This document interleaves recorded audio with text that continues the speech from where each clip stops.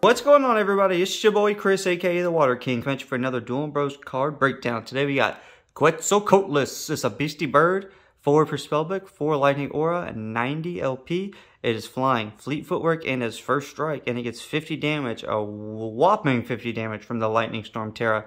And now its power is not used that often, but it's called Cardinal Winds. Reveal the top page of your spellbook. If the revealed page is not an aura page, its name starts with NWE or S. Deal 25 damage to target page or caster. Shuffle the revealed page into your spellbook. I haven't really seen it used that much, but I'm sure somebody with a big brain will figure out a way to make that useful.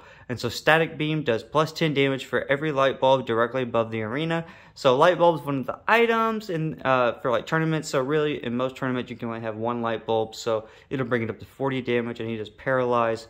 But with the Lightning Storm it goes up to 90 damage. Holy moly, Quetzalcoatlus is a beast.